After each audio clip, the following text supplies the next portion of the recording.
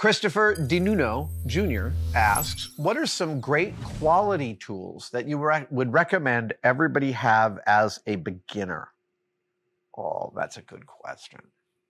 Look, at the very beginning, you need yourself a complement of screwdrivers, flathead and Phillips, really 2 or 3 of each. You don't need 7 of each like a standard weird screwdriver gift set.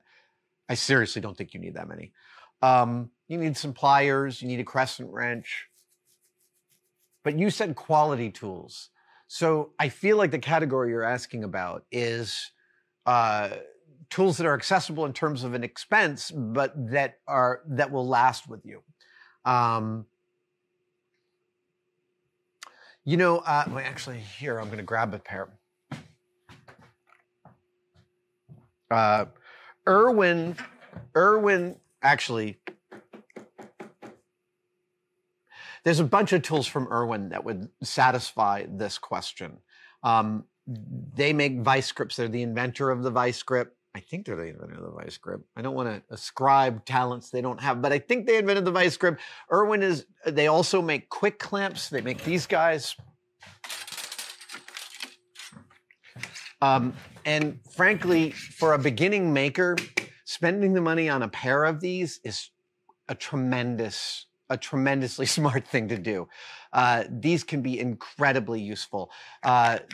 These are speed clamps, so you can operate them one-handed and draw them in and clamp stuff down. You literally can never have too many clamps.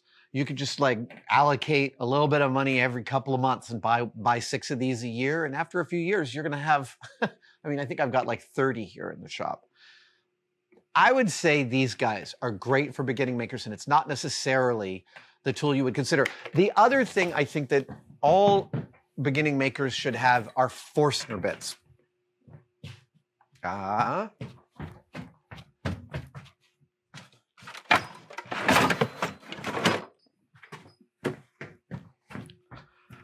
These happen to be Irwins, but I don't recommend any brand of Forstners over another, specifically because I have not found a humongous qualitative difference between different brands of Forstner bits. I tend to like the ones that have serrated edges instead of just 2 horns to do their carving. Specifically, yeah, here's the alternative. This is a serrated edge here, and this is just one sort of leading edge to do the cutting.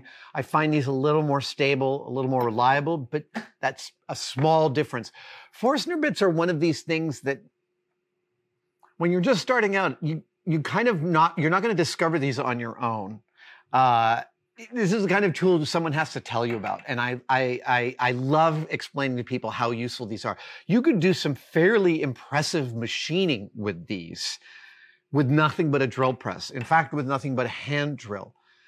They are very stable in terms of the holes that they drill. And as long as you've got the center point, you can actually drill a hole that's not in the middle of the material. Like you could drill a hole where some of this is exposed and you'd still go down.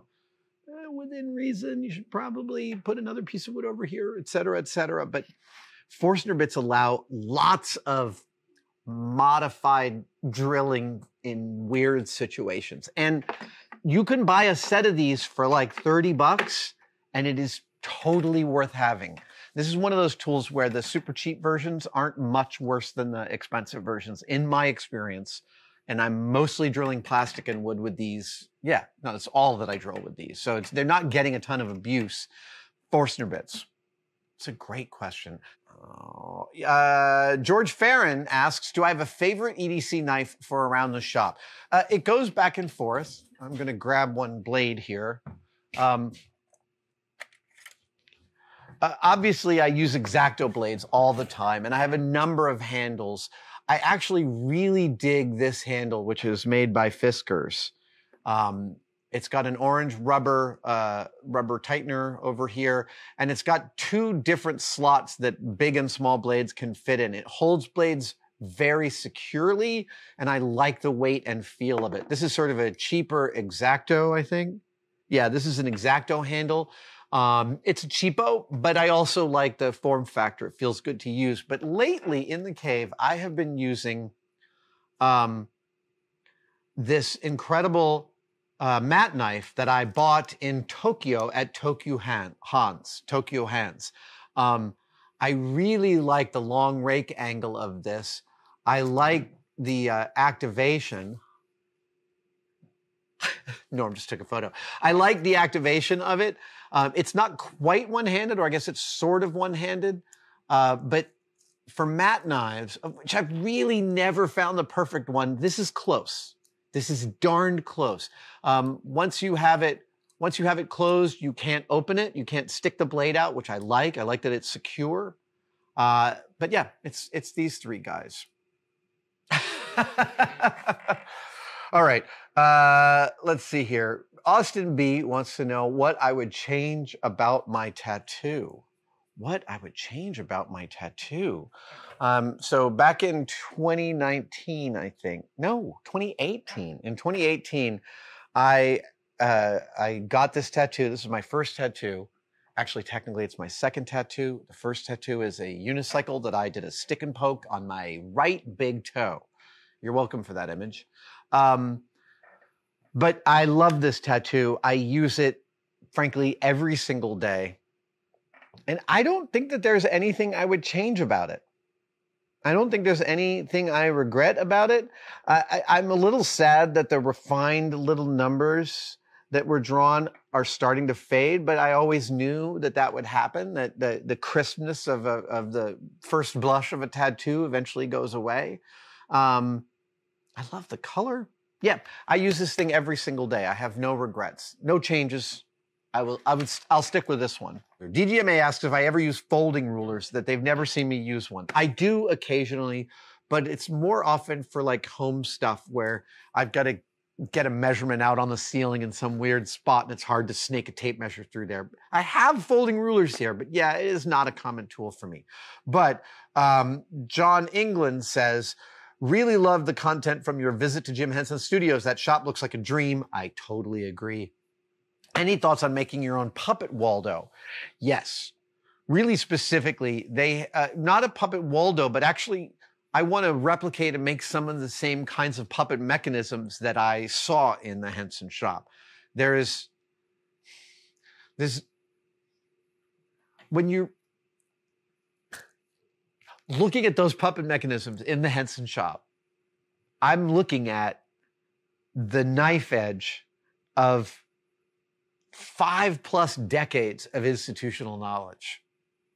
And it might look sort of like, well, I can see that someone just hand soldered this and this was put there and there, that's hand soldered there, and then that screw was tapped. It's like, it looks pretty straightforward. But there's a deep wellspring of knowledge that got to that point. And I took a ton of pictures of one of their puppet mechanisms because I wanted to replicate it, because it looked like a fun day of machining, number one, or fun several days of machining. Two, I kind of wanted to walk down the path of that institutional knowledge. That's the kind of sympathetic magic I like to engage in when I'm replicating something like that.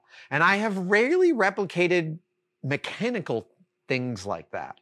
But they all watched me at Henson as I'm taking tons of pictures. And literally when I stopped, they were like, you sure you have enough? And they weren't joking. They were like, make sure you take all those pictures you want. Because they were like, we would love to see what you build from your reference material. So yeah, I think there is definitely some puppet mechanisms that will come up soon on the channel. There is a bigger build that I'm doing a slow burn on right now. I'm hoping to pick it up later this year, that involves some mechanisms that will be informed by what I learned at the Henson shop. All right. Thank you so much for watching. If you'd like to support us even further, you can by becoming a tested member. Details are, of course, below, but it includes all sorts of perks, and we're building them all the time. You get advanced word and behind-the-scenes photos of some of our projects. Questions, you get to ask direct questions during my live streams, and we have some members-only videos, including the Adam real-time series of unbroken, unedited shots of me working here in the shop. They are weirdly meditative. Thank you guys so much. I'll see you on the next one.